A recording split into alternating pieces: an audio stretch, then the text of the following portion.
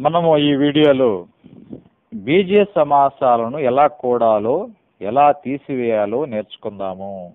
Algebraic expressions ని ఎలా add చేయాలో ఎలా సబ్ట్రాక్ట్ చేయాలో నేర్చుకుందాము. మొదట ఒక ఉదాహరణ చూద్దాం. 2x² plus 2x plus 3x² plus 5x. దీనిని కూడమంటే చాలా మంది తప్పుగా ఎలా చేస్తారంటే ఇక్కడ 2, 2, 3, 5ని కూడతారు.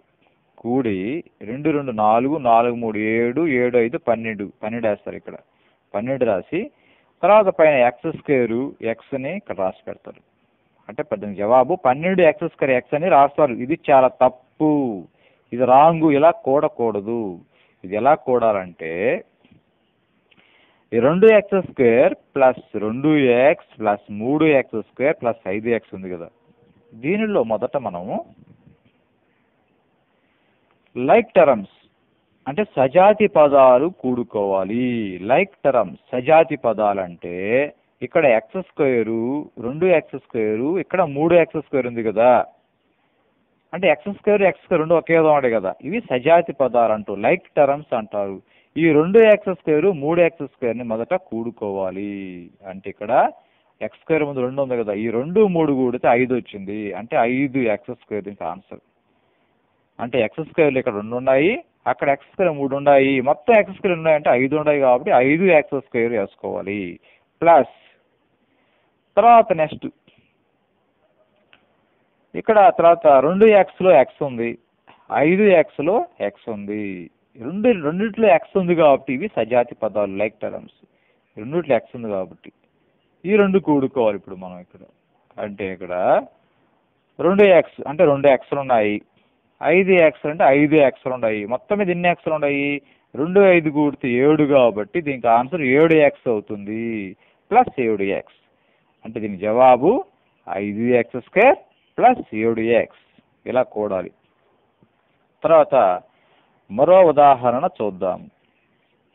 5x² minus 6x plus 7. దీనికి మరో సమాసాన్ని కూడదాం. 2x minus 3x² minus 2. దీన్ని కూడా కూడాలంటే మొదట సజాతి పదాలు కూడుకోవాలి. అంటే ఇక్కడ మొదట ఇక్కడ మనకి 5x² ఉంది, 5x² x² ఉంది. అటువంటి x² మళ్ళీ ఎక్కడ ఉందంటే ఇక్కడ మైనస్ 3x² ఉంది. ఇప్పుడు 5x² మైనస్ 3x² మనం చేయాలి. అంటే ఇక్కడ ఈ 5 ఉంది, మైనస్ 3 ఉంది, అంటే 5లోంచి 3 తీసివేయాలి. 5లోంచి 3 తీసేస్తే 2 వచ్చింది, 2x².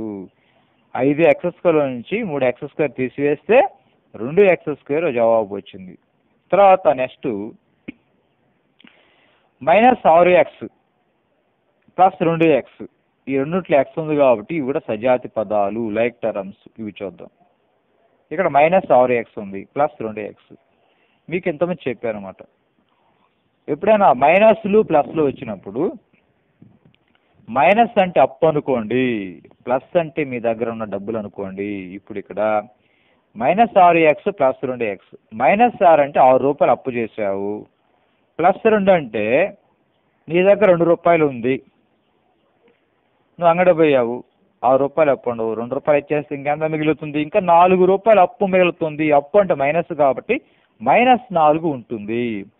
అప్పుడు మైనస్ 4x దీనికి ఆన్సర్. మైనస్ పెట్టుకోవాలి, ఖచ్చితంగా మైనస్ పెట్టుకోవాలి. Minus 4x.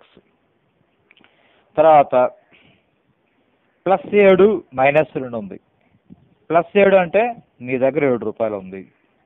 మైనస్ 2 అంటే మైనస్ అప్పు కాబట్టి 2 రూపాయలు అప్పు చేసావు, నువ్వు 7 రూపాయలు ఇచ్చేస్తే ఇంకా నీ దగ్గర 5 రూపాయలు మిగులుతుంది, అప్పు తీరిపోయి. అందువల్ల ప్లస్ 5. నీ దగ్గర డబ్బులు మిగిలింది కాబట్టి ప్లస్ 5 వచ్చింది. అప్పుడు దీని జవాబు 2x² మైనస్ 4x ప్లస్ 5.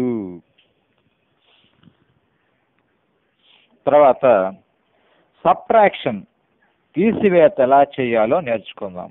ఒక ఉదాహరణ చూద్దాము.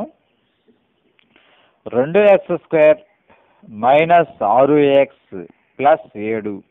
దీనిలో నుంచి X square minus 4x plus 3ని తీసివేద్దాం. ఇప్పుడు మనం గమనించాల్సింది తీసివేత అన్నప్పుడు ఇక్కడ ఈ 2x² మైనస్ 6x ప్లస్ 7ని అలాగే రాయాలి. అయితే ఈ రెండవ సమాసం ఉంది ఇక్కడ, అంటే x² మైనస్ 4x ప్లస్ 3 ఉంది కదా, దాని ముందు మైనస్ ఉంది కాబట్టి దీనికి గుర్తులు మార్చాలి, సింబల్ చేంజ్ చేయాలి. అంటే రెండవ సమాసానికి దేనైతే తీసేస్తున్నామో ఆ సమాసానికి గుర్తులు మార్చాలి. అంటే రెండవ సమాసానికి x² మైనస్ 4x ప్లస్ 3కి గుర్తులు మార్చాలి, సింబల్ చేంజ్ చేయాలి. అంటే ప్లస్ ఉంటే మైనస్ పెట్టుకోవాలి, మైనస్ ఉంటే ప్లస్ పెట్టుకోవాలి. మొదట ఈ 2x² మైనస్ 6x ప్లస్ 7 అలాగే రాయాలి. దీనికి సింబల్స్ చేంజ్ చేయకూడదు, దీన్ని అలాగే రాయాలి. దీనిలో నుంచి నెక్స్ట్ తీసేస్తున్నాం కాబట్టి ఈ x² మైనస్ 4x ప్లస్ 3 గుర్తును మార్చుదాం. ఇప్పుడు ఇక్కడ x² ముందు ప్లస్ ఉంటుంది కాబట్టి ప్లస్ మైనస్ అయింది, మైనస్ 4x ప్లస్ 4x అయింది, తర్వాత ప్లస్ 3 మైనస్ 3 అయింది. ఈ విధంగా రెండు బ్రాకెట్లు తీసేసాము. తీసివేసిన తర్వాత ఈ రెండో సమాసానికి గుర్తు మార్చాము. తర్వాత నెక్స్ట్ మామూలుగానే ఇక్కడ 2x² ఉంది, అటువంటి x² మళ్ళీ ఎక్కడ ఉంది, ఇక్కడ మైనస్ x² ఉంది. అంటే x² ఉంది కాబట్టి ఈ రెండు మనం కూడడం కానీ తీసేయడం కానీ తీయాలి ఇక్కడ.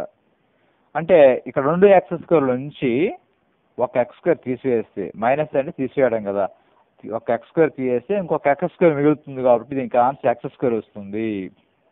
తర్వాత మైనస్ 6x ప్లస్ 4x ఉంది, అని రెండుట్లో x ఉంది కాబట్టి సజాతి పదాలు కాబట్టి వీటిని చూడాలి.